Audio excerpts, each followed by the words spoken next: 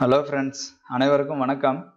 நாம் இந்த கிளாஸில் என்ன பார்க்க போகிறோம் அப்படின்னு பார்த்தீங்கன்னாக்கல, டிஎன்பிசியில் குரூப் 2க்கு வந்து யூனிட் 9 சிலபஸ் கொடுத்துருக்காங்க இல்லைங்களா, தமிழகத்தின் வளர்ச்சி நிர்வாகம் அப்படின்னு சொல்லிட்டு.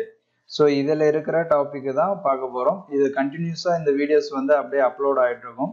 முதல்ல ஒவ்வொரு வாரத்துக்கும் ஒவ்வொரு சிலபஸ் கம்ப்ளீட் பண்ணுற ஐடியாவில் இருக்குது. ஸோ இந்த வீக்குக்குள்ளார பார்த்தீங்கன்னாக்கல இந்த தமிழகத்தின் வளர்ச்சி நிர்வாகத்தில் இருக்கிற கிட்டத்தட்ட இது சிலபஸ் கொடுத்துருக்காங்க. நம்ம கிட்டத்தட்ட இந்த புக்கில் வந்து பார்த்தீங்கன்னா 22 டாபிக் இருக்கு. ஓகேங்களா, 22 லெசன்ஸ் இருக்கு. இது எல்லாத்தையும் மேக்ஸிமம் முடிஞ்ச அளவுக்கு 7 to 8 நாளில் வந்து கம்ப்ளீட் பண்ணுற ஐடியாவில் இருக்கு. ஸோ நீங்கள் என்ன பண்ணுங்கனாக்கல, தொடர்ந்து வீடியோவை பார்த்துட்டு இந்த புக்கு நீங்கள் வந்து வாங்கணும் அப்படின்னு விருப்பப்பட்டீங்கன்னாக்கல எனக்கு வந்து இந்த நம்பருக்கு வந்து காண்டாக்ட் பண்ணுங்க. ஓகேங்களா, ஸோ ஏன்னா மெட்டீரியல் இருந்தால் மாத்திரம் தான் உங்களோட பண்ண முடியும். ஸோ இப்போ இந்த மனிதவள மேம்பாடு அப்படின்றது பார்த்தீங்கன்னா எந்த புக்லேயும், அதாவது ஒரு டாபிக் மாதிரி பெரிய டாபிக் மாதிரி லெசன்லாம் வராது.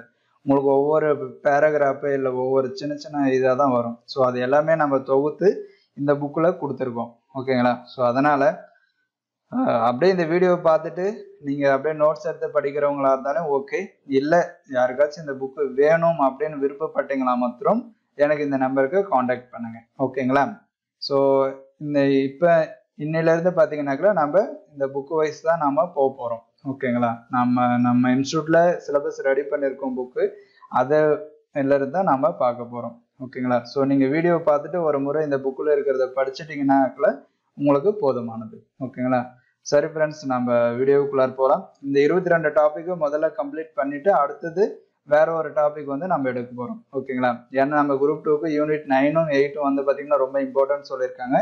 அதனால அதில் இருக்கிறத முதல்ல முடிக்கலாம். ஓகேங்களா, ஸோ ஃபர்ஸ்ட் டாபிக் வந்து பார்த்தீங்கன்னாக்கல மனிதவள மேம்பாட்டு குறியீடு அப்படின்ட்டு சொல்லிட்டு தான் நமக்கு வந்து ஃபர்ஸ்ட் டாபிக் கொடுத்துருக்காங்க. ஸோ இந்த இதெல்லாம் பார்த்தீங்கன்னா அங்கங்கே கொஞ்சம் கொஞ்சம் தான் இருக்கும். ஓகேங்களா, ஸோ அது எல்லாத்தையும் நான் தொகுத்து ஒரு இடத்துல கொடுத்துருக்கேன். ஸோ வாங்க கிளாஸ்க்குள்ளார போவோம். ஓகே, மனிதவள மேம்பாட்டு குறியீடு அப்படின்றது பார்த்தீங்கன்னாக்கல 1990 முதல் வந்து ஐக்கிய நாடுகள் முன்னேற்ற கூட்டமைப்பு வந்து வெளியிட்டு வராங்க. அந்த அறிக்கையை வந்து வெளியிட்டு வராங்க. ஸோ இது ஒவ்வொரு வருஷமும் வெளியிடுவாங்க.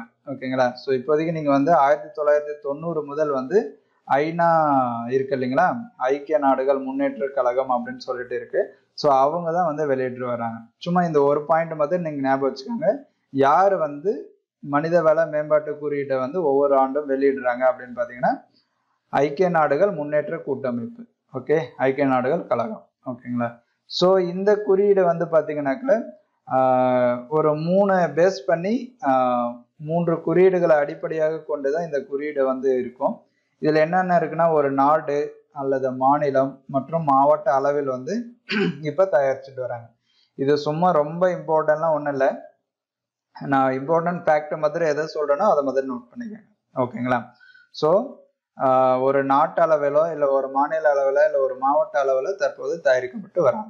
ஓகேங்களா, ஸோ இது எதுக்காக பயன்படுத்துகிறாங்க அப்படின்னாக்கல, ஒரு கவர்மெண்ட்டுக்கு வந்து பார்த்தீங்கன்னா அந்த மக்களோட உண்மையான வாழ்க்கை தரத்தை கண்டுபிடிக்கணும் அப்படின்னாக்கல இந்த மனிதவள மேம்பாட்டு குறியீடு தெரிஞ்சால் மட்டும்தான் அவங்களுக்கு வந்து மக்கள் வந்து எந்த வாழ்க்கை தரத்தில் இருக்காங்க அப்படின்றது வந்து அவங்களோட நிர்ணயிக்க முடியும். அதனால ஸோ நம்மளோட முதல் பாயிண்ட் வந்து இதுதான்.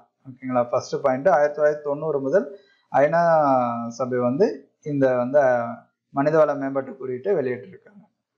ஸோ மனிதவள மேம்பாட்டு குறியீடு இது பார்த்தீங்கன்னாக்கல பாகிஸ்தான் நாட்டை சார்ந்த பொருளியல் அறிஞர் மஹபூப் உல் ஹக் அப்படின்றவரும், அப்புறம் இந்தியாவை சார்ந்த அமர்தியா சென் குமார், அமர்தியா குமார் சென் அவங்களும் சேர்ந்து 1990 வந்து மேம்படுத்தினாங்க. ஸோ இதனை வந்து ஐக்கிய நாடுகள் முன்னேற்ற திட்டம், யுனைடெட் நேஷன் டெவலப்மெண்ட் ப்ரோக்ராம், அவங்க தான் வந்து வெளியிட்டு வராங்க. ஸோ இதில் வந்து என்னென்ன பண்ணுறாங்கன்னு பார்த்தீங்கன்னா, எதிர்பார்க்கப்படும் வாழ்நாள் குறியீடு. ஸோ ஒரு மனிதன் பிறந்தாங்க அப்படின்னு பார்த்தீங்கன்னாக்கல அவங்க எவ்வளோ நாள் வரையிலும் வாழ்வாங்க, அவங்களோட ஆயுட்காலம் என்ன, அதை பேஸ் பண்ணி, அப்புறம் கல்வி குறியீடு அதை பேஸ் பண்ணி, அப்புறம் மொத்த உள்நாட்டு உற்பத்தியில் அடிப்படையில் இந்த வந்து மனிதவள மேம்பாட்டு குறியீடை வந்து கண்டுபிடிக்கிறாங்க. ஸோ இது 3ஐயும் ஞாபகம் வச்சுக்கோங்க.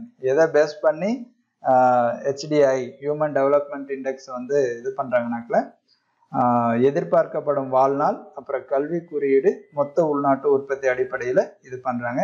யார் 1990ல கொண்டு வந்தாங்கன்னா பாகிஸ்தான் நாட்டை சேர்ந்த மஹபூப் உல் ஹக் அப்படின்றவரும் அப்புறம் அமர்தேசன் குமார் இவங்க இந்தியாவை சேர்ந்தவங்களும் வந்து இந்த 2 பேரும் சேர்ந்து தான் 1990ல வந்து இதை மேம்படுத்தியிருக்காங்க. ஸோ அடுத்த விஷயத்துக்கு போகலாம். அதான் இங்க என்ன கொடுத்துருக்காங்கன்னு பார்த்தீங்கன்னாக்கல வாழ்நாள் ஏற்கனவே சொன்னாங்களா எதிர்பார்க்கப்படும் வாழ்நாள். ஸோ இதை பேஸ் பண்ணி கணக்கிடுறாங்க. பிறப்பின் போது வாழ்நாள் எதிர்பார்ப்பின் மூலம் கணக்கிடப்படுது. ஸோ ஒரு குழந்தை பிறந்துச்சுன்னா அது எவ்வளோ வருஷம், 70 வருஷமா இல்லை 60 வருஷமா அப்படின்றத வச்சு, அப்புறம் கல்வி மூலம் கல்வியில வந்து எவ்வளோ உயர்ந்திருக்காங்க அதை வச்சு, அப்புறம் வந்து பார்த்தீங்கன்னா வாழ்க்கை தரமானது வாங்கும் சக்தியின் அடிப்படையிலான தனிநபர் வருமானத்தை கொண்டு கணக்கிடப்படுது.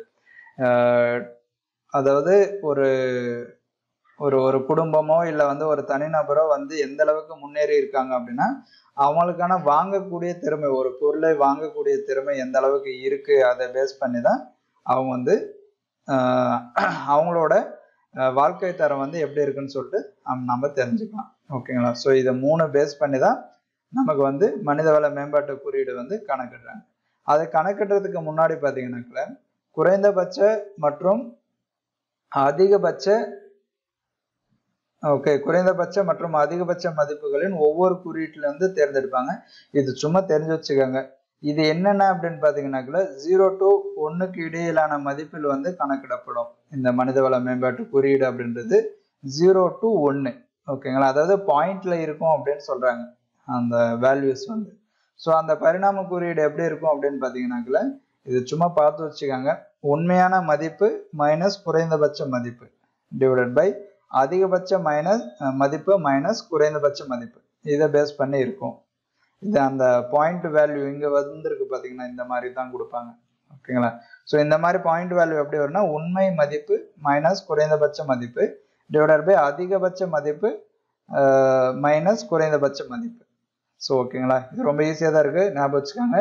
ஸோ நம்ம இந்தியாவில் வந்து பார்த்தீங்கன்னா திட்டக்குழு 2011ஆம் ஆண்டு வந்து பார்த்தீங்கன்னாக்கல மனிதவள மேம்பாட்டு அறிக்கை வந்து வெளியிட்டாங்க.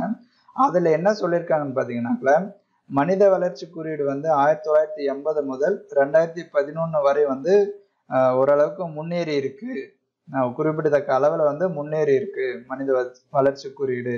அதாவது வந்து பார்த்தீங்கன்னாக்கல 1981 வந்து பார்த்தீங்கன்னாக்கல 0.302 இருந்து 2011 பார்த்தீங்கன்னா 0.472 உயர்ந்திருக்கு அப்படின்னு சொல்லிட்டு சொல்லியிருக்காங்க. ஸோ இந்த வேல்யூ வந்து ஞாபகம் வச்சுக்கோங்க. சும்மா அப்ராக்சிமேட்டாக கண்ணல் நல்லா பார்த்து வச்சுக்கோங்க. ஏன்னா எல்லாத்தையும் நம்மளோட ஞாபகம் வச்சுக்கிறது ரொம்ப கடினம் தான். பட் நீங்கள் வந்து ஒரு ஐடியாவாச்சும் ஞாபகம் வச்சுக்கோங்க. 1981 வந்து 0.3 அப்படின்ற இருந்துச்சு.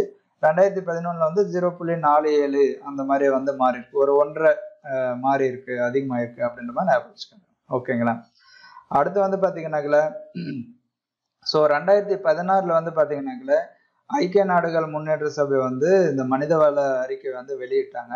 அதுல வந்து பாத்தீங்கன்னாக்கல இந்தியா வந்து 131வது இடத்துல இருக்கு. மனிதவள மேம்பாட்டு குறியீட்டுல இந்தியா எத்தனாவது இடத்துல 2016ஆம் ஆண்டு அப்படின்னு கேள்வி கேட்டாங்கன்னா 131வது இடத்துல இருக்கு. மொத்தம் 188 நாட்டுல இந்தியா வந்து பாத்தீங்கன்னா 131வது நாடா இருக்கு. ஓகேங்களா? ஸோ இது முக்கியமான பாயிண்ட் தான். 2016ஆம் ஆண்டில் இந்தியாவின் மனிதவள மேம்பாட்டு குறியீடு அப்படின்னு கேட்டாங்க, 131வது இடத்தில் இருக்கு. ஓகே, அதை பார்த்துக்கோங்க. அடுத்து பார்த்தீங்கன்னாக்கல ஸோ இந்த அறிக்கைப்படி பார்த்தீங்கன்னா 2016ஆம் ஆண்டு அறிக்கைப்படி பார்த்தீங்கன்னாக்கல இந்தியாவில் உடல் நலம், வாழ்க்கை தரம் இதிலெல்லாம் காணப்படுற வேறுபாடுகளில் வந்து பார்த்தீங்கன்னாக்கல கிட்டத்தட்ட வந்து பார்த்தீங்கன்னா 27% அளவுக்கு வந்து சரிவுக்கு காரணமாக இருக்கு அப்படின்னு சொல்லியிருக்காங்க. ஸோ இதெல்லாம் அவ்வளோ இம்பார்ட்டன்ட் கிடையாது. முக்கியமான டேட்டானாக்கல 2014 131வது இடத்துல இந்தியா இருந்துச்சு. ஓகேங்களா? அதுக்கப்புறம் பார்த்தீங்கன்னாக்கல 2010 வந்து இந்தியாவின் மனிதவள மேம்பாட்டு குறியீடு எவ்வளோன்னு பார்த்தீங்கன்னாக்கல 0.58 அதுல இருந்து 2015 0.624 வந்து உயர்ந்திருக்கு. ஓகேங்களா? ஸோ 2010 வந்து 0.58 இருந்து 2015 வந்து 0.62 உயர்ந்திருக்கு. இதெல்லாம் சும்மா அப்ராக்சிமேட்டா பார்த்து வச்சுக்காங்க, ரொம்ப டெப்தா நம்மளோட ஞாபகம் வச்சுக்க முடியாது. அதே போல 2017ஆம் ஆண்டு பார்த்தீங்கன்னாக்கல இந்தியா 131வது இடத்துல இருந்துச்சு. ஸோ 2014, 2016 இது 2 வருடத்திலும் இந்தியாவின் மனிதவள மேம்பாட்டு குறியீடு வந்து பாத்தீங்கன்னா 131வது இடத்துல தான் இருந்திருக்கு. ஸோ இது ரெண்டத்தையும் ஞாபகம் வச்சுக்கோங்க. ஓகேங்களா? 2016 2014 ஆண்டுல 131வது இடத்துல இந்தியா இருந்திருக்கு. ஓகேங்களா? ஸோ அடுத்து வந்து பாத்தீங்கன்னாக்கல இந்த மனிதவள மேம்பாட்டு குறியீட்டுக்கான கணக்கீடானது இந்த மனித வளர்ச்சிக்கான முக்கியமான அம்சங்களை புறக்கணிச்சிருக்கு அப்படின்னு சொல்லிட்டு பிஸ்வஜித் குகா அப்படின்றவர் வந்து கூறியிருக்காங்க. ஸோ மேபி இதை பார்த்துக்காங்க. இதை கொடுத்துட்டு இந்த ஸ்டேட்மெண்ட்டை கொடுத்துட்டு இது யார் சொன்னது அப்படின்னு சொல்லிட்டு கேட்கலாம். அதாவது மனித மேம்பாட்டு குறியீட்டுக்கான கணக்கீடானது மனித வளர்ச்சிக்கான முக்கிய அம்சங்களை வந்து புறக்கணிச்சிருக்கு அப்படின்னு சொல்லிட்டு யாருக்கு சொல்லியிருக்காங்கன்னா பிஸ்வஜித் குகா அப்படின்றவர் சொல்லியிருக்காங்க. பிஸ்வஜித் குகா அப்படின்றவங்க கூறியிருக்காங்க. சரிங்களா? ஸோ இவர் வந்து பாத்தீங்கன்னா 4 விதமான மனித மேம்பாட்டு குறியீடை வந்து உருவாக்கணும். அப்படி அதாவது HDI-1 அப்படின்னா ஹியூமன் டெவலப்மெண்ட் இண்டெக்ஸ் 1, அதே மாதிரி HDI-2, HDI-3 மற்றும் HDI-4 என்ற 4 விதமான மனித மேம்பாட்டு குறியீடை வந்து உருவாக்கியிருக்காங்க. இதை கூட கொஸ்டினா உங்களுக்கு கேட்கலாம். 4 விதமான மனித மேம்பாட்டு குறியீடை உருவாக்கியவர் யார் அப்படின்னு கூட உங்களுக்கு கேட்கலாம். ஸோ பிஸ்வஜித் குகா அவர் தான் வந்து 4 விதமான மனிதவள மேம்பாட்டு குறியீட்டை வந்து உருவாக்கியிருக்காங்க. அடுத்து பார்த்தீங்கன்னா இந்த HDI-1 இந்த ஹியூமன் டெவலப்மெண்ட் இண்டெக்ஸ் 1 அப்படின்றது யாரு வெளியிடுறாங்கன்னா ஐக்கிய நாடுகள் மேம்பாட்டு திட்டத்தின் கீழே தான் இந்த அறிக்கை வந்து அவங்க தான் வெளியிடுறாங்க. ஓகேங்களா? ஸோ இதுல வந்து வாழ்க்கை தரம், வறுமை ஒழிப்பு, நகரமயமாதல் இந்த மாதிரி காரணங்களை வந்து சேர்த்து அவர் இந்த பிஸ்வஜ் குகா வந்து பாத்தீங்கன்னா மனிதவள மேம்பாட்டு குறியீட்டு எல்லையை வந்து விரிவுபடுத்தியிருக்காங்க. ஓகேங்களா? ஏன்னா நார்மலா வந்து நமக்கு வந்து இந்த வாழ்நாள் காலம், கல்வி அடைவு, அப்புறம் மொத்த உள்நாட்டு வளர்ச்சி, ஸோ இதை பேஸ் பண்ணி தான் பண்ணுவாங்க. பட் இவர் அந்த வாழ்க்கை தரம், வறுமை ஒழிப்பு, நகரமயமாதல் இதெல்லாம் கூட வந்து இந்த HDI-ல வந்து சேர்த்திருக்காங்க. ஓகேங்களா? ஸோ இதுல வந்து பாத்தீங்கன்னா ஒரு 5-6 பாயிண்ட் வந்து இம்பார்ட்டன்ட் பாயிண்டா இருக்கு. ஸோ நோட் பண்ணிக்கோங்க. ஓகேங்களா? ஸோ திரும்ப திரும்ப சொல்றது எதுக்காக அப்படின்னாக்கல திரும்ப திரும்ப சொல்லும் போதாச்சும் அட்லீஸ்ட் உங்களுக்கு மைண்டுக்குள்ளார போகும் அப்படின்றதுக்காக தான் சொல்றது. ஸோ இந்த பேஜுக்குள்ளாரே பார்த்தீங்கன்னா முக்கியமான பாயிண்ட் நிறைய இருக்கு. ஓகேங்களா? ஸோ இதை நோட் பண்ணிக்கோங்க. நெக்ஸ்ட் பேஜில் பார்த்தீங்கன்னாக்கல முதல் 3 நாடுகள் வந்து பார்த்தீங்கன்னாக்கல மனிதவள மேம்பாட்டு குறியீட்டில் வந்து எப்படி இருக்குன்னு பார்த்தீங்கன்னா நார்வே வந்து அதிகமாக இருக்கு. ஓகேங்களா? 0.949 அந்த அளவுக்கு இருக்கு. அப்புறம் ஆஸ்திரேலியா பார்த்தீங்கன்னா 0.939, சுவிட்சர்லாந்தும் அதே அளவுக்கு தான் 0.939 அளவுக்கு இருக்கு. ஓகேங்களா? இதை வந்து ஞாபகம் வச்சுக்கோங்க. HDI-ல மனிதவள மேம்பாட்டு குறியீட்டுல முதல்ல இருக்கிற நாடு எதுன்னு கேட்டீங்கன்னா நார்வே தான். எவ்வளவுன்னு கேட்டாங்கன்னா 0.949. ஓகேங்களா? இந்த அளவுக்கு இருக்கு. ஓகே, ஸோ இதை பார்த்துக்காங்க. அடுத்து வந்து பார்த்தீங்கன்னாக்கல PQLI அதாவது வாழ்க்கை தர குறியீட்டு எண். ஓகேங்களா? ஸோ வாழ்க்கை தர குறியீட்டு எண்ணுன்றது அதாங்க பாருங்க, physical quality of life index அப்படின்றது தான் அந்த வாழ்க்கை தர குறியீட்டு எண். இதை வந்து யார் உருவாக்குனதை பார்த்தீங்கன்னா மோரிஸ் டி மோரிஸ் அப்படின்றவர் தான் வந்து உருவாக்கணும். அப்படி வாழ்க்கை தர குறியீட்டு எண்ணை வந்து உருவாக்குனது யாருன்னா மோரிஸ் டி மோரிஸ் அப்படின்றவர் உருவாக்கணும். அப்படி ஓகேங்களா? இது ஒரு நாட்டின் வாழ்க்கை தரத்தை வந்து அளவிட பயன்படுது. ஓகேங்களா? ஒரு நாட்டோட வாழ்க்கை தரத்தை அளவிடத்துக்கு பயன்படுது வாழ்க்கை தர குறியீட்டு எண். இதை உருவாக்குனது மோரிஸ் டி மோரிஸ் அவர் தான் வந்து உருவாக்கியிருக்காங்க. ஸோ இதெல்லாம் முக்கியமானதை பார்த்துக்கோங்க. இதை எப்படி தயாரிக்காங்கன்னா எதிர்பார்ப்பு ஆயுட்காலம், அப்புறம் குழந்தை இறப்பு வீதம் மற்றும் எழுத்தறிவு வீதம் இந்த குறியீடுகளை பயன்படுத்தி இந்த வாழ்க்கை தர குறியீட்டு எண்ணை வந்து கண்டுபிடிக்கிறாங்க. ஸோ எதிர்பார்ப்பு ஆயுட்காலம், குழந்தை இறப்பு வீதம், எழுத்தறிவு வீதம். ஸோ இந்த மாதிரி கொஞ்சம் டிஃபரன்ஸ் இருக்கிறத வந்து பார்த்துக்காங்க. ஏன்னா மனிதவள மேம்பாட்டு குறியீட்டு அதே 3 இதுதான். என்னது? அதே எதிர்பார்ப்பு ஆயுட்காலம் பிளஸ் கல்வி குறியீடு, அப்புறம் மொத்த உள்நாட்டு வளர்ச்சி. ஸோ அது இல்லை தனிநபர் வளர்ச்சி அதை வச்சு. ஆனால் இங்கே வந்து என்ன சொல்லியிருக்காங்கன்னா குழந்தை இறப்பு வீதம், எழுத்தறிவு வீதம். ஸோ இதெல்லாம் கொஞ்சம் இந்த டிஃப்ரென்ஷியேட் பண்ணுறதெல்லாம் பார்த்துக்காங்க. ஏன்னா இந்த கீழ்கண்டவற்றுள் தவறானது எது அப்படின்னு சொல்லிட்டு 4 ஸ்டேட்மெண்ட் கொடுத்து கேட்கலாம். இதில் வந்து கூற்று காரணம் மாதிரி கொடுத்துட்டு கூட கேட்கலாம். ஸோ அதனால இதெல்லாம் நோட் பண்ணிக்கோங்க. ஸோ இது ஒவ்வொரு குறியீட்டு எண்ணோட அளவும் பார்த்தீங்கன்னா 1லேருந்து 100 வரைக்குள்ள தான் இருக்கும் அப்படின்னு சொல்லிட்டு சொல்றாங்க. அது மனிதவள மேம்பாட்டு குறியீடு அப்படின்றது பார்த்தீங்கன்னா 0 to 1 இருக்கும். ஓகேங்களா, அதாவது பாயிண்ட் வேல்யூவில் வரும். ஸோ இந்த மாதிரி கம்பேர் பண்ணி படிச்சோம்னா ரொம்ப ஈஸியாக இருக்கும். மனிதவள மேம்பாட்டு குறியீடு 0 to 1 இருக்கும். இது வாழ்க்கை தர குறியீட்டு என்ன பார்த்தீங்கன்னா 1 to 100 வரைக்குள்ளார இருக்கும். ஓகேங்களா, இங்க 1 அப்படின்றது ஒரு மோசமான செயல்பாட்டை குறிக்கும், ஒரு நாட்டோட மோசமான செயல்பாட்டை குறிக்கும். 100 அப்படின்னு சொன்னீங்கன்னாக்கல மிக சிறந்த செயல்பாட்டை வந்து குறிக்கும். ஸோ இது ஞாபகம் வச்சுக்கோங்க. So 1 to 100. எடுத்துக்காட்டா பார்த்தீங்கன்னா இந்த எதிர்பார்க்கப்படும் ஆயுட்காலம் வந்து குறியீட்டில், ஸோ ஒரு நாடு வந்து 100 அப்படின்னு இருக்கு. அந்த ஆயுட்காலத்தில் பார்த்தீங்கன்னா கிட்டத்தட்ட 77 வருட ஆயுட்காலக்கு வழங்கப்பட்டுள்ளது. ஓகேங்களா, ஸோ இந்த குறியீட்டை வந்து பார்த்தீங்கன்னா ஸ்வீடன் நாட்டு வந்து 1973ஆம் ஆண்டே வந்து அடைஞ்சிருச்சு. அதாவது வாழ்க்கை தர குறியீட்டு எண்ணில் அதிகபட்ச மதிப்பு வந்து 100 இல்லைங்களா. 100 அப்படின்ற ஹையஸ்ட் பாயிண்ட்டை வந்து ஸ்வீடன் நாடு 1973ஆம் ஆண்டே வந்து அடைஞ்சிடுச்சு. அதே மாதிரி 1 அப்படின்றது ரொம்ப மோசமான செயல்பாடு இல்லைங்களா. அதை வந்து பார்த்தீங்கன்னாக்கல அதோட ஆயுட்காலத்தை அடிப்படையில் 28 வருடம் தான் அவங்க உயிரோட இருப்பாங்க அப்படின்ற மாதிரி சொல்றது. இதை பார்த்தீங்கன்னா கயானா பிசாவு அப்படின்ற நாடு பார்த்தீங்கன்னா 1960ஆம் ஆண்டு பெற்றுள்ளது. இது மிக குறைந்த அளவீடு 1 இல்லைங்களா. அதை வந்து எந்த நாடு பெற்றிருக்குன்னா கயானா பிசாவு அப்படின்ற நாடு 1960ஆம் ஆண்டு பெற்றிருக்கு. ஸோ இதெல்லாம் சும்மா ஒரு முறை பார்த்துக்காங்க. அதிகபட்சம் அப்படின்றது ஸ்வீடனு, குறைந்தபட்சம் அப்படின்றது கயானா பிசாவு. ஓகேங்களா, ஸோ இந்த PQLI அந்த physical quality of life index அதுக்கும் இந்த HDIக்கும் ஒரு வேறுபாடு இருக்கு. அது என்ன அப்படின்னு பார்த்தீங்கன்னாக்கல HDIல வந்து வருமானம் சேர்க்கப்படுகிறது. ஓகேங்களா, ஏன்னா அதுல தனிநபர் வருமானம், அந்த வாங்கும் சக்தி இதெல்லாம் வந்து பேஸ் பண்ணி கணக்கு போடுவாங்க. ஆனா வந்து பாத்தீங்கன்னா PQLIல வந்து பாத்தீங்கன்னா வருமானம் நீக்கப்படும். இதுல வந்து வாழ்க்கை தர குறியீட்டுல வந்து பாத்தீங்கன்னா வருமானம் நீக்கிடுவாங்க. அதே போல உடல் மற்றும் பணம் சார்ந்த மேம்பாட்டை வந்து சொல்றது HDI, மனிதவள மேம்பாட்டு குறியீடு உடல் மற்றும் பணம் சார்ந்த மேம்பாட்டை சொல்றது. ஆனா இந்த வாழ்க்கை தர குறியீடுன்னு பாத்தீங்கன்னாக்கா ஒன்லி உடல் சார்ந்த மேம்பாட்டை மாத்திரம் குறிக்கும். ஸோ இந்த டிஃபரன்ஸ் எல்லாம் பாத்துக்காங்க. இதெல்லாம் வந்து பாத்தீங்கன்னா கீழ்கண்ட கூற்றுகள் தவறானது எது இல்லை சரியானது எது அந்த மாதிரி 4 கூற்று கொடுத்துட்டு ஏதாச்சும் ஒன்று தேர்ந்தெடுக்கும் போது இந்த மாதிரி வந்து நமக்கு ரொம்ப கன்ஃபியூஸ் ஆயிடும். ஓகேங்களா, ஸோ இதெல்லாம் பாத்துக்கோங்க.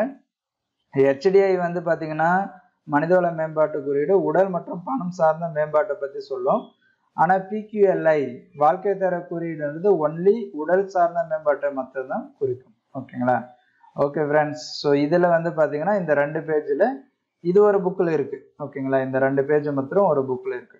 ஸோ அடுத்தது பாத்தீங்கன்னா இதுல இருக்கிறதெல்லாம் நோட் பண்ணிக்கோங்க, இம்பார்ட்டன்ட் தான். நீங்க எழுதி வச்சு படிச்சாலும் சரி, இல்லை எனக்கு இந்த PDF வேணும் அப்படின்னு சொன்னாலும் சரி, நீங்க எனக்கு கான்டாக்ட் பண்ணுங்க. ஓகேங்களா, ஸோ அடுத்தது பாத்தீங்கன்னாக்கல இது ஒரு புக்ல இருக்கு. ஸோ இதுலயும் வந்து என்னன்னு கொடுத்துருக்காங்கன்னா இதே ஹியூமன் டெவலப்மெண்ட் இண்டெக்ஸ் மனிதவள மேம்பாட்டு குறியீடு இருந்து பத்தி சொல்லியிருக்காங்க. ஸோ இங்க என்ன அப்படின்னு பாத்தீங்கன்னா மனிதவள மேம்பாட்டு குறியீடு அப்படின்றது வாழ்க்கை மட்டத்துல ஒரு முழுமையான அளவு. அதாவது 1970ஆம் ஆண்டோட மனித வளர்ச்சி அறிக்கையில பாத்தீங்கன்னா மனித வளர்ச்சிக்கு வந்து ஒரு விளக்கம் கொடுத்திருக்காங்க. ஸோ 1977ஆம் ஆண்டு மனித வளர்ச்சி அறிக்கையில ஒரு விளக்கம் கொடுத்திருக்காங்க. என்னன்னு பாத்தீங்கன்னா மனித தெரிவுகளை விரிவாக்குவதிலும் மனித நலன்களை உயர்த்துதலும் மனித வளர்ச்சியோட மைய பொருளாகும் அப்படின்னு சொல்லியிருக்காங்க.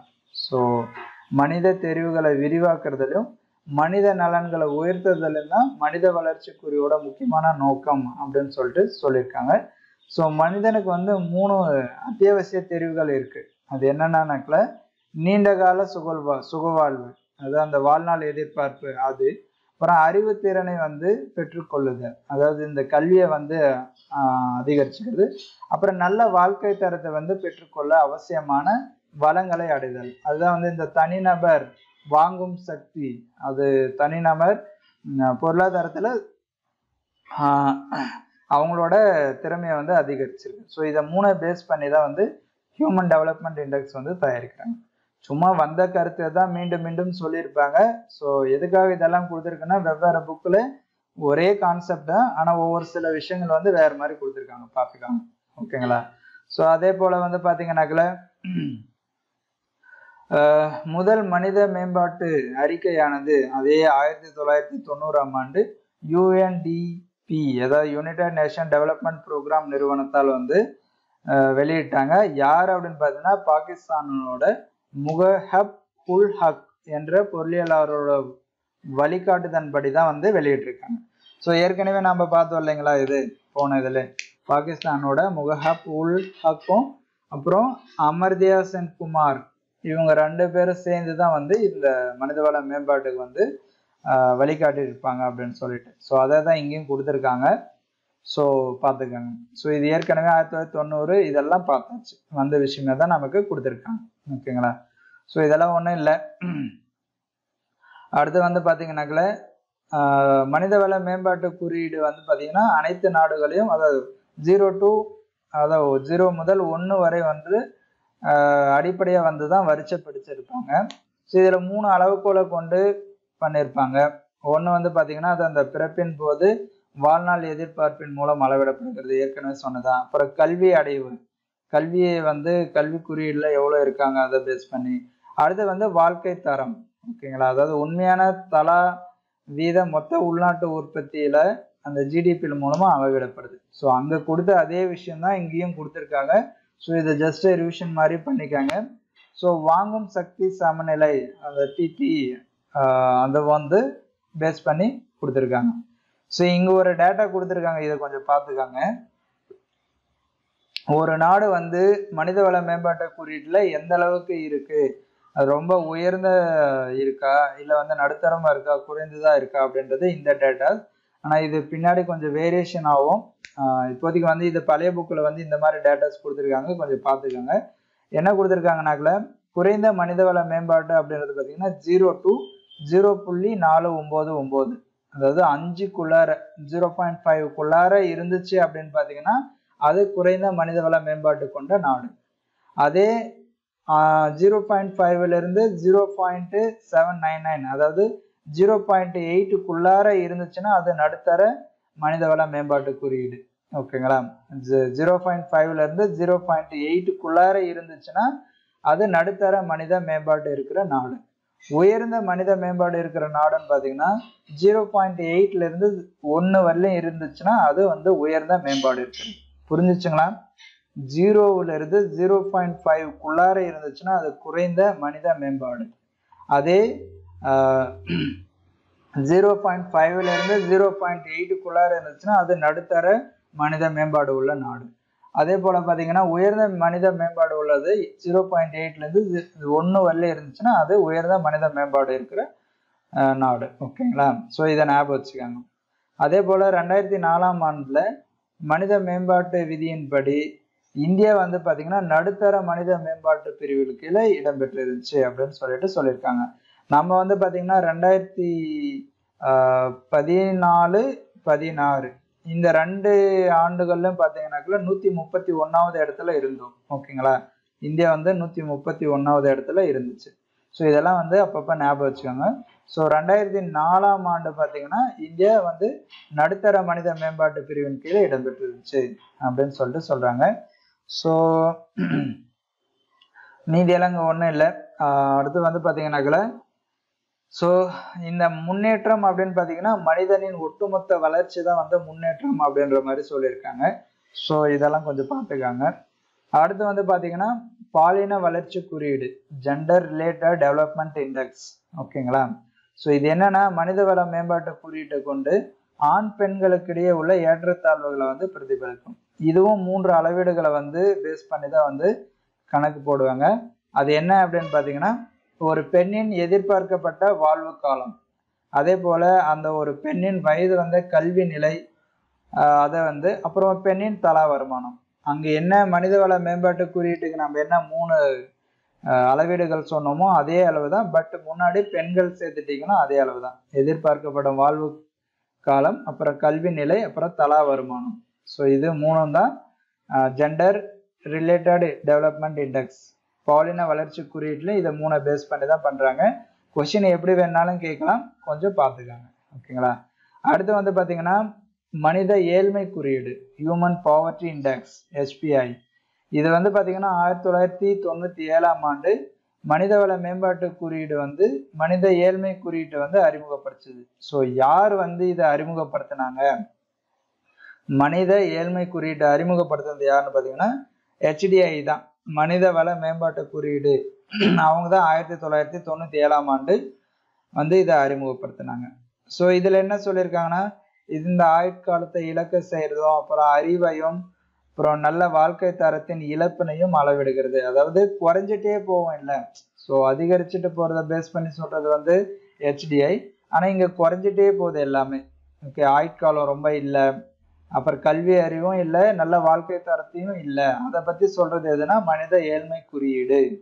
ஸோ மனிதன் வந்து 40 வயதுக்கு முன்னாடி இருந்துடுவாங்க அப்படின்னு எதிர்பார்த்தா அது பிளஸ் வந்து வயது வந்து கல்வி நிலை வந்து உயர்வாக இல்லை அப்படின்றதெல்லாம் சொல்றது இந்த மனித ஏழ்மை குறியீடை வந்து சொல்றோம். நீங்க ஞாபகம் வச்சுக்க வேண்டியது இந்த ஒரு பாயிண்ட் தான். ஓகேங்களா? ஸோ 1997ஆம் ஆண்டு மனிதவள மேம்பாட்டு குறியீடு தான் இந்த மனித ஏழ்மை குறியீட்டை வந்து அறிமுகப்படுத்துச்சு. ஓகேங்களா? ஸோ இதை ஞாபகம் வச்சுக்கோங்க. ஸோ இங்க இருக்கிறது எல்லாமே முக்கியமான பாயிண்ட் தான் இந்த பேஜிலும். ஸோ இதையும் ஞாபகம் வச்சுக்கோங்க. ஓகேங்களா? ஸோ அடுத்தது பார்த்தீங்கன்னாக்கல அதே மனிதவள மேம்பாட்டு குறியீடை பத்தி வேற ஒரு புக்கில் ஒரு சின்ன பேராகிராஃப் வந்து கொடுத்துருக்காங்க. ஸோ எந்த அளவுக்கு நம்ம ரெடி பண்ணியிருக்கோம்னு பாருங்க. சின்ன சின்னதா எங்கெங்கெல்லாம் இருக்கோ நம்ம டாபிக் சம்மந்தமா அதெல்லாம் எடுத்து போட்டு தான் ரெடி பண்ணியிருக்கோம்.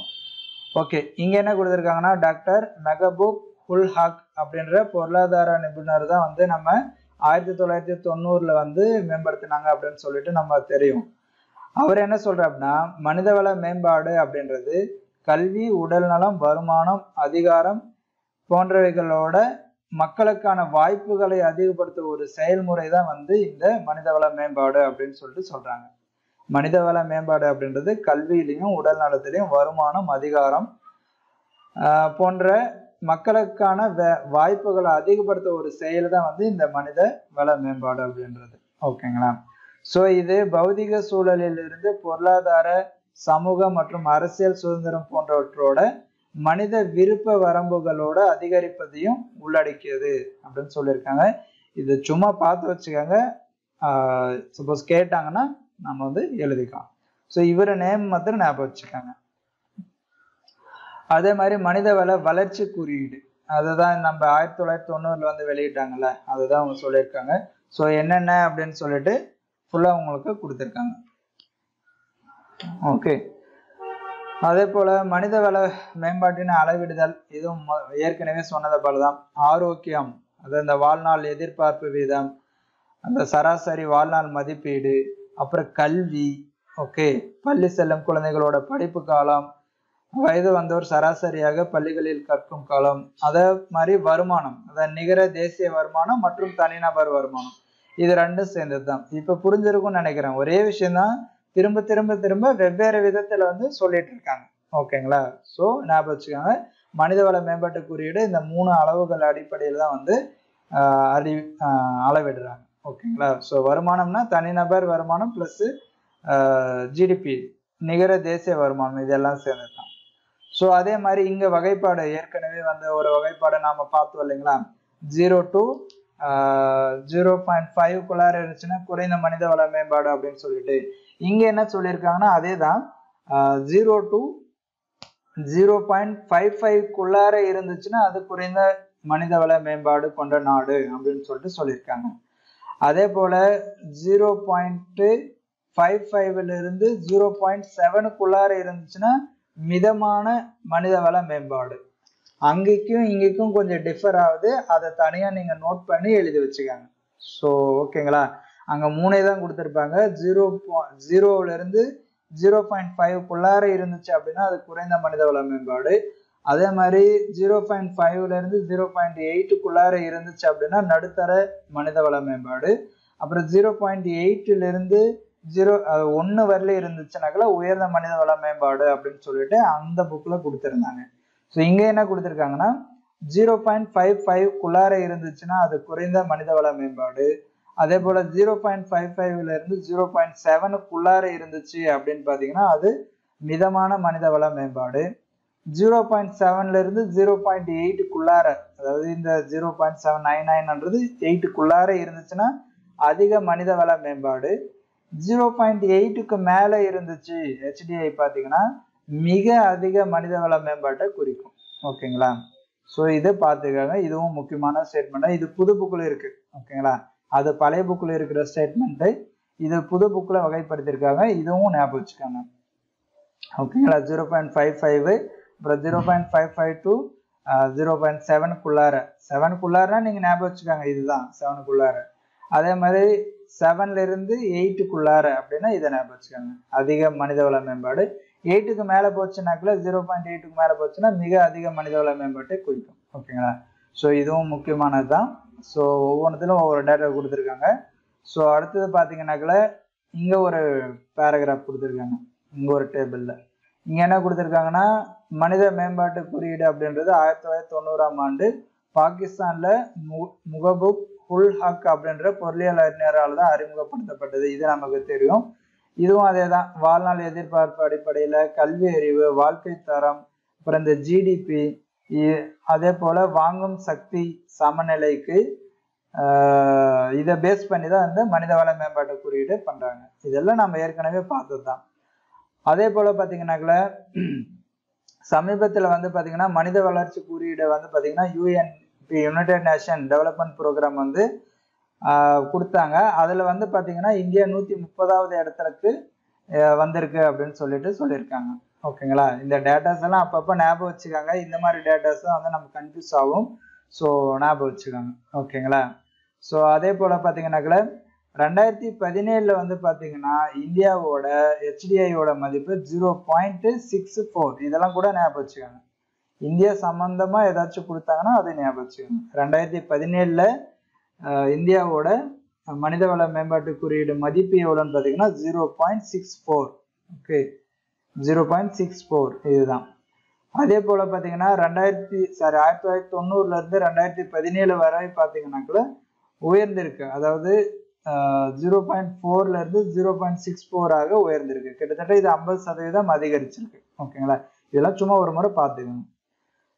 ஓகே, அதே மாதிரி 1990ல இருந்து 2017க்கு இடைப்பட்ட காலத்தோட பிறப்பின் போது வாழ்நாள் எதிர்பார்ப்பு எவ்வளவுனா 11 ஆண்டுகள் வந்து அதிகரிச்சிருக்கான். ஓகேங்களா? வாழ்நாள் எதிர்பார்ப்பு 11 ஆண்டுகள் வந்து அதிகரிச்சிருக்கு.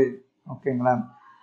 அதே போல வந்து பாத்தீங்கன்னாக்கல 1990ஆம் ஆண்டுகளை விட இன்னைக்கு பள்ளிக்கு போற குழந்தைகளோட எண்ணிக்கையும் வந்து பாத்தீங்கன்னாக்கல அதிகரிச்சிருக்கு. ஸோ அதே போல GSI அதுவும் வந்து உங்களுக்கு அதிகரிச்சிருக்கு. 266.6% அதிகரிச்சிருக்கு. 1990 மற்றும் 2007ஆம் ஆண்டுல இந்தியாவோட GSI geological survey of India அப்படின்ற மாதிரி சொல்லுவாங்க. அதுல வந்து பாத்தீங்கன்னாக்கல 266.6% அதிகரிச்சிருக்கு. ஸோ இந்த ஒரு பாக்ஸும் பார்த்துக்காங்க. இதுல முக்கியமா வந்து 2017 என்ன இருந்துச்சு, 0.64% மதிப்பு இருந்துச்சு. ஸோ இது ஏற்கனவே பார்த்த விஷயங்கள் தான். வித்தியாசமா இருக்கிறத பத்திரம் நீங்க நோட்ல நோட் பண்ணி வச்சுக்கோங்க. ஓகேங்களா? ஓகே, அடுத்து வந்து பாத்தீங்கன்னா இங்கேயும் ஒரு பேராகிராஃப் வந்து உங்களுக்கு வந்து கொடுத்துருக்காங்க. இதுல ஒன்றும் இல்லை, அது பேசிக்கா அந்த சுகாதாரம் அது ஏற்கனவே சொன்னதை வச்சுதான் நம்ம இங்க கொடுத்துருக்காங்க. ஸோ இதுல ஒன்றும் இல்லை, இதை மட்டும் ஞாபகம் வச்சுக்கோங்க. இங்க சொன்ன இல்லைங்களா, ஆயுட்காலம், சராசரி கல்வி, அப்புறம் வாழ்க்கை தரம், இதுதான் இங்க பிக்சர் போட்டு கொடுத்துருக்காங்க. இதை பார்த்துக்காங்க. அதுக்கப்புறம் இந்தியாவில் மனிதவள மேம்பாட்டு வளர்ச்சிக்கு மனிதவள மேம்பாட்டு அமைச்சகம் தான் வந்து பொறுப்பாகும். அது எங்க இருக்குன்னா அதோட தலைமையகம் டெல்லியில சாஸ்திரி பவன்ல அமைஞ்சிருக்கு.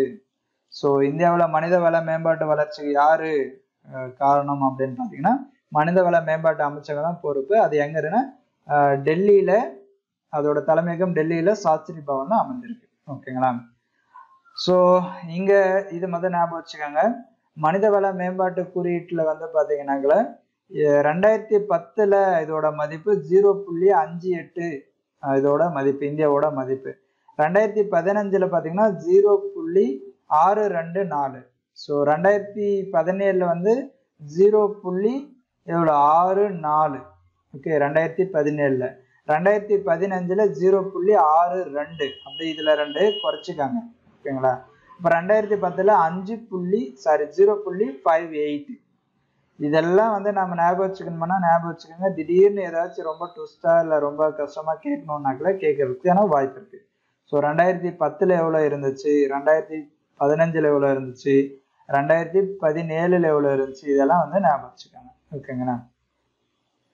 ஸோ அடுத்து வந்து பார்த்தீங்கன்னாக்கல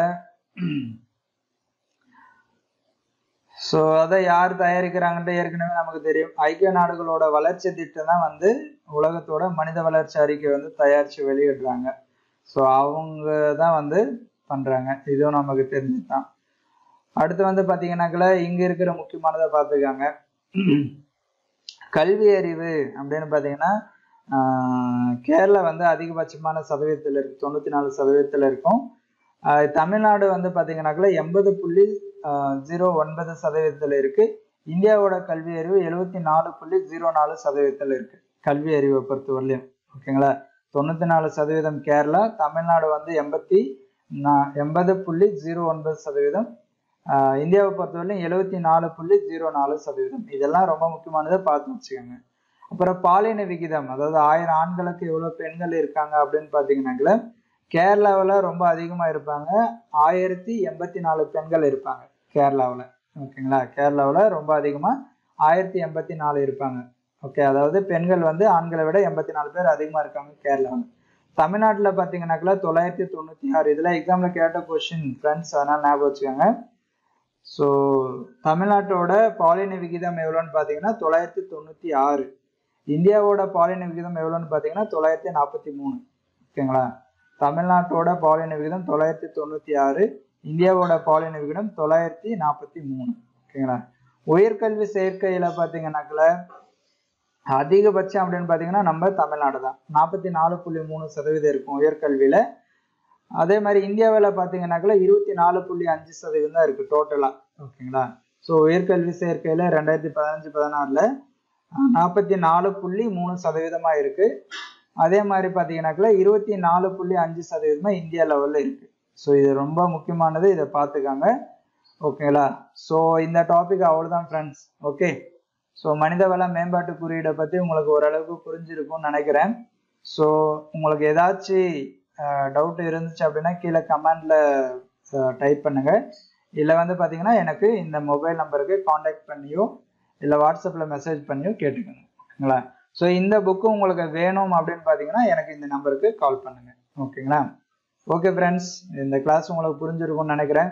ஸோ நெக்ஸ்ட் கிளாஸ் வந்து சந்திக்கலாம். ஓகேங்களா. ஓகே, நன்றி, வணக்கம்.